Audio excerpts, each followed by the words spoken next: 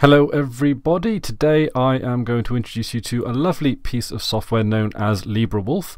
It describes itself as a fork of Firefox focused on privacy, security and freedom. Now this is a particularly interesting web browser, partly because it is just a direct descendant of the latest stable version of Firefox. But what it does is just tweaks it around the edges so that it is just a little bit more privacy, security and freedom respecting. So their website is pretty straight and to the point, which is always a good thing. They claim to have no telemetry, no experiments, adware annoyances or unnecessary distractions, private search, privacy-conscious search engine providers such as DuckDuckGo, Startpage, Quant and more. They actually have Circs in their standard list of search engines, which is quite good because Circs, while it does use or why it is effectively a proxy for any number of search engines, and you can choose which search engines it decides to proxy, it is open source. You can host it yourself, and there are many people who have hosted Circs instances and that allow public use of it. It also comes with an ad block included. It comes with uBlock Origin.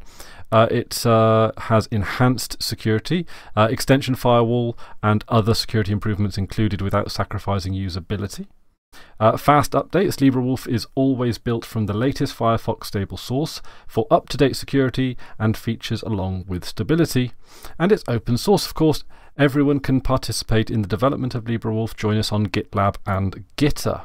So I do have the GitLab page here. I just have to say that it's nice to see, a project is, a great project like this using GitLab. It's just a step away from GitHub, and it's just a bit more of a sincere embrace of open source. I understand why people, of course, use GitHub because if you want to find contributors and developers for your given project, you're more likely to find them on GitHub. So I understand the practical implication here, but but for the more sincere sort of commitment to open source, then GitLab can be is a really good option there. There are of course other options like Gitter, and I think Codeberg is one that I hear some people talking about as well. So there are good options there in that regard. So anyway, this is the latest version for Linux.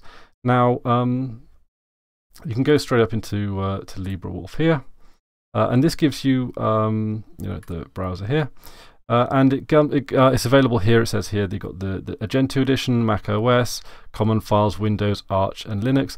Interestingly enough, Windows has coming soon next to it, which so it's, I don't know. It's just nice that Linux is seen as a higher tier of priority than Windows here. It's just not very often we get that particular upper hand. So I thought that was quite amusing. So there are two ways that you can get it in sort of the more, shall we say, user-friendly capacity. You can either get the app image or the Flatpak. Now, I've tried the app image on both my Ubuntu machine and my Manjaro machine here, and they both work without issue whatsoever. So the app image is quite good.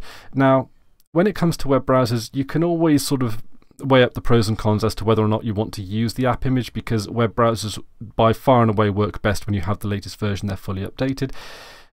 With some pieces of software, I do like the app images because I like to know what version I'm running. Sometimes when it's like you're saving files or you're using files, you want to save them in a particular version. And also sometimes like if you're halfway through a project, you don't want to risk breaking a program through an update procedure when the rest of your system might follow suit. But with something as serious as a web browser, when it comes to things like security and privacy and whatnot, app images aren't necessarily, but the app image does work fine, and take that as you will. I've only been using this for today, so I don't know, and I've been playing around with it today, so I don't have full extensive knowledge of the ins and outs of how this works. I don't know if, for example, it gives you a like a little bit of information, or it gives you a little bit of a pop-up when a new version is released or anything like that. But there is also a Flatpak. Now the Flatpak, interestingly enough, does not come from FlatHub, as most Flatpaks seem to anyway. It actually just gives you a .flatpak file, and then what you can do is you can go into a terminal and you just go Flatpak install and then point it to the file. You don't even need sudo. It will ask you for your sudo, your admin password as and when it is required, and you can get it up and running that way. So that's kind of nice. It's like, to me, it fully embraces that open source, decentralized attitude. It's not just by the letter of free and open source software, but it seems very much in the spirit of it, and I really like projects that sort of fully embrace and fully throw themselves in this. Now, when it comes to, you know, like, one of the reasons I also like that they have gone down the app image and Flatpak route is that it's a project that seems to be very resource conscious, that they don't want to sort of like reinvent the wheel. They don't want to you know, have to distribute lots of different like .deb packages, RPM packages, and all this kind of stuff, which sometimes can like really slow down a project, especially if it's a small project that only has a limited number of contributors. So I really do actually quite like that kind of mentality towards it. And of course, it being open source, distributions can include it in their repositories as and when they see fit, and I would really like to see this make it into repositories. It doesn't always, because sometimes, you know, it's just like the de facto Firefox is just put in its place, and that's fine. Like, I don't have huge problems with Firefox, but I must admit, them keep pushing things like Pocket, terrible, and that horrendous thing where they keep recommending various different add-ons to change how sites look and all that, guys. That is so irritating. I turn it off, and then after a Firefox update, I'm getting these horrendous pop-ups of like, oh, here's a recommended add-on that you might like, you know, do you want to watch YouTube in this particular color scheme and all this? And it's like, no, I just want to get on with my life and just use the web browser as and when. So I've got the web browser up here. I have been testing it around today, and I really like it. There are some, and what I've done here, what I've got here, I've left it as default as possible, right? Interestingly enough, some of the buttons on the top here are in slightly different positions. Not entirely sure what that's about, but it's easy enough to work with. And I have checked around things like, I've checked Twitch. Twitch works perfectly as you might expect.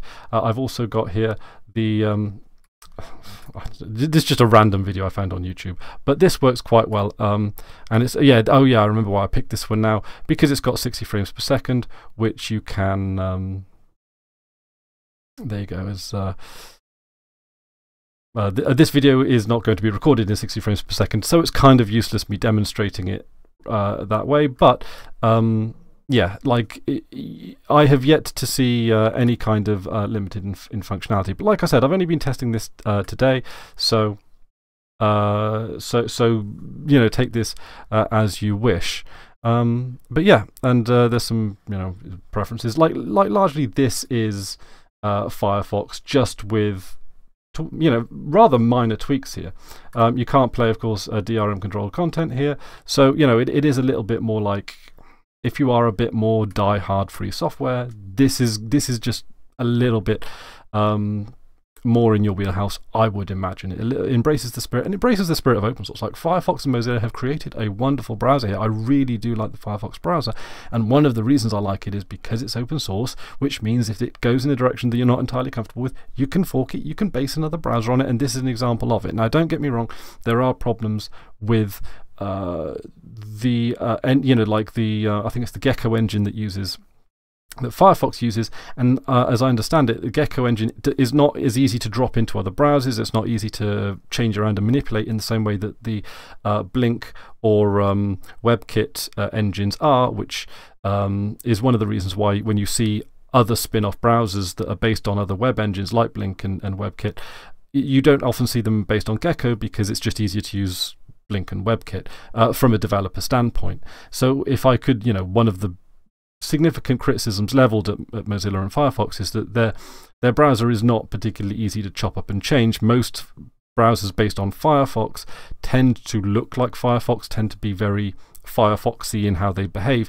You can't really manipulate them in particularly creative ways in the same way that you can with Blink and WebKit. It's a bit of a grumble, not necessarily my grumble, but you know, when I see it hold really good developers back from creating great stuff with, you know, non-Google coded stuff, it can be a touch on the frustrating side, but a minor gripe at best. And you know, let's be honest, LibreWolf here is a perfect example of open source and free software working in a good way. You know, like, the heavy lifting has been done by Mozilla, obviously. And they say that right on the front. You know, they're like LibreWolf are not trying to pretend that it's anything other than it's not. It's LibreWolf, a fork of Firefox focused on privacy, security, and freedom. That's all you fundamentally need to know. So yeah, give it a look. It's librewolf-community.gitlab.io. Link, of course, will be in the description. Give it a go. Tell me what you think down in the comments section. And also find me on Mastodon. I would like to actually thank the folks over on Mastodon for actually letting me know about this. This just came up in a conversation, and I just felt I had to tell you guys about it. There are some great, like, if you guys are not on Mastodon and you kind of like social media, it's definitely worth poking around there.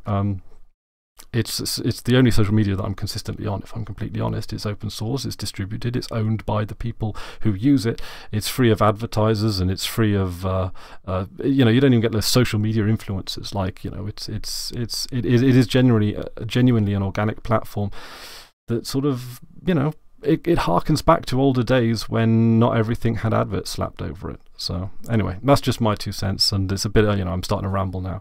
So yeah, check out LibreWolf. So far so good. Not come across any bugs, not come across any problems, and the app image is great. Even if you just want to give it a test out, the app image, they're great for testing out pieces of software that you don't necessarily want to commit to installing. And yeah, I love app images. I've got a little folder, a sync thing folder, where I put all my app images in, and then it just distributes them across all the machines that that I would use that piece of software on. That allowed me to use it across my Ubuntu machine here over to my Manjaro machine, common folder of app images. It allows me to test an app image to see if it works on Arch-based systems or Ubuntu-based systems. It's great. So yeah, big fan of, and also, like, it means that if I nuke and paver one of my machines, it means that I get all of the applications that I'm currently running and the versions that I understand them in right there, set up, bang, out of the box in a moment of in a matter of minutes. So like I said, I'm going to close this video before it turns into too much of a ramble, but thank you guys very much for joining me, and until next time, I've been Chris Ware, and you've been awesome. Toodaloo.